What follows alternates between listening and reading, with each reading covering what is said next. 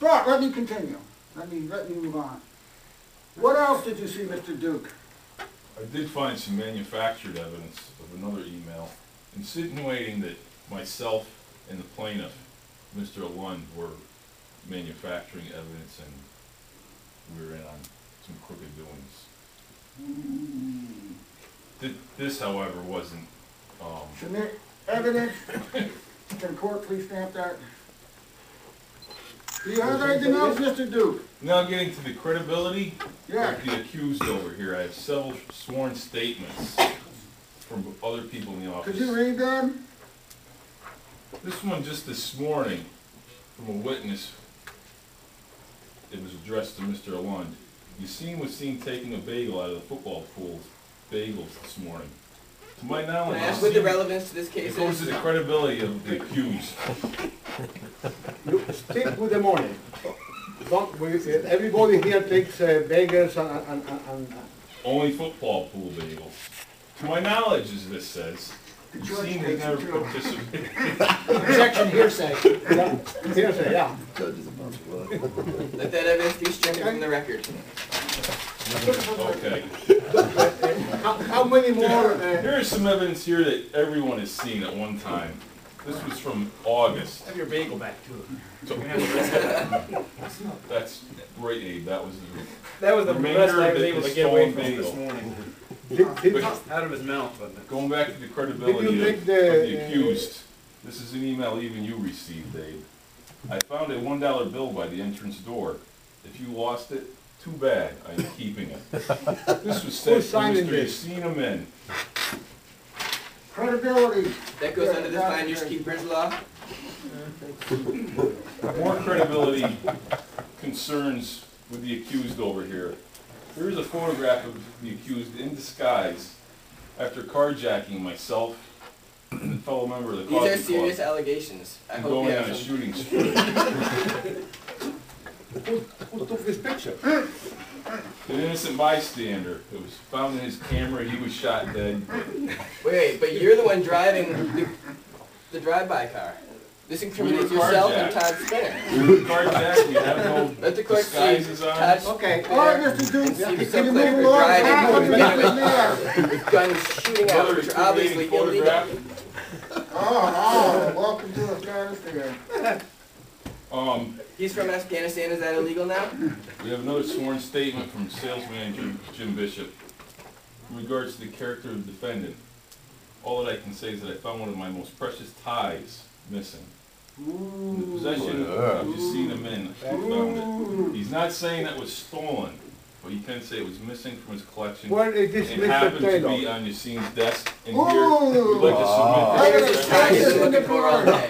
Evidence. The missing tie. He's Got been all looking for this stains on tie. it. Yeah, thank you. Okay. And finally, someone snapped this picture just the other afternoon down the street in Troy. Seems he was feeling a little guilty and looking for sympathy. Okay. Did the juror see the picture, sir? Yeah. His name is Keith. I stole from work. The jury. I just want to say, the jury.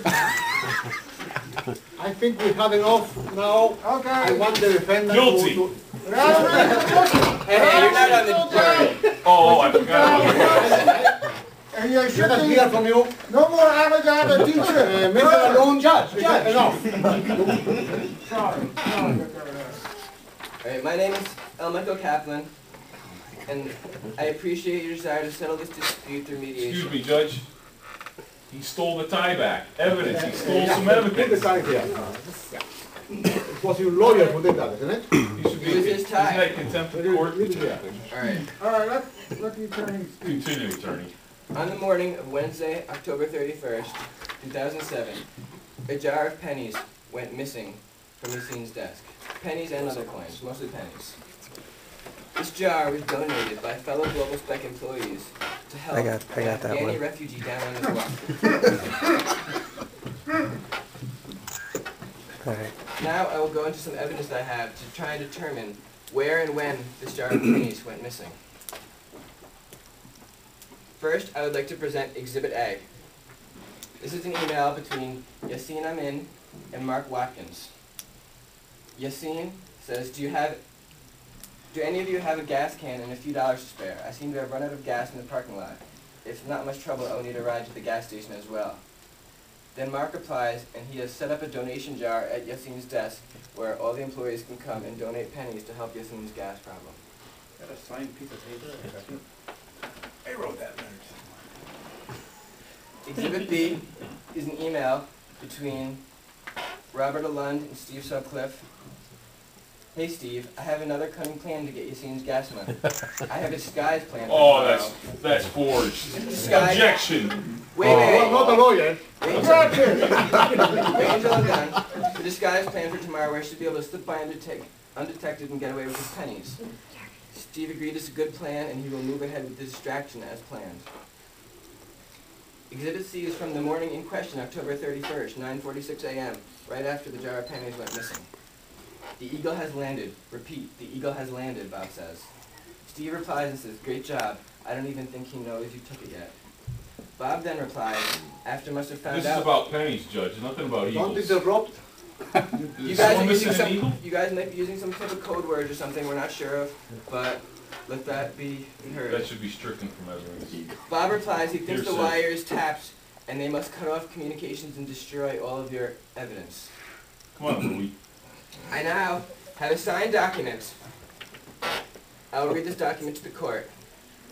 I, Theodore Martin, lead systems administrator for GlobalSpec, confirm that the emails presented as evidence in Exhibit A, B, and C are all legitimate emails that were pulled from the backend of GlobalSpec Exchange Server, GSHQ-XC01, after one Robert Alund and Stephen Sutcliffe tried to erase correspondences indicating their guilt. Amen. You are in contempt of court, man. Please pass this along to the judges. Okay, do you have witnesses? All right, you have one more Where exhibit. is this Martin character? He couldn't be here in person, but I have a Oh. signed document. Where's your Jim Bishop character? Signed? The signed That could be affidavit with the forged. witness is just as valid in court. I also have Exhibit D, shows the person in question with the jar of pennies. I got the same picture, Your Honor. They're playing games. This is you, isn't it? I would now like to call Robert Alund to the stand. Let me go get him.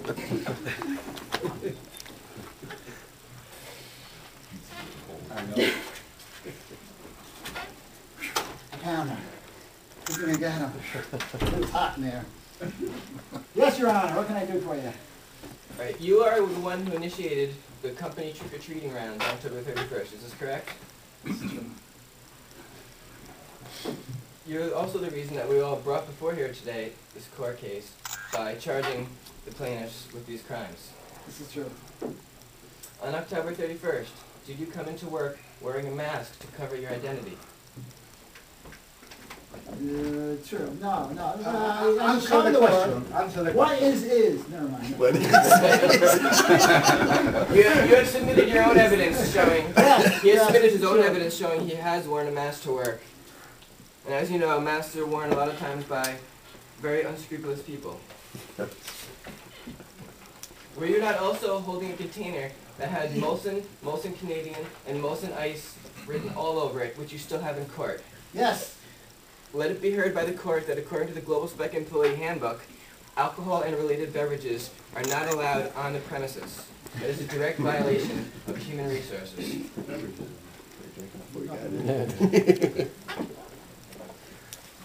On our way by trick-or-treating, did you remove any pennies from Yassine's desk? Yes. Yes, you did. Yes, No I further did. questions, Your Honor. Okay.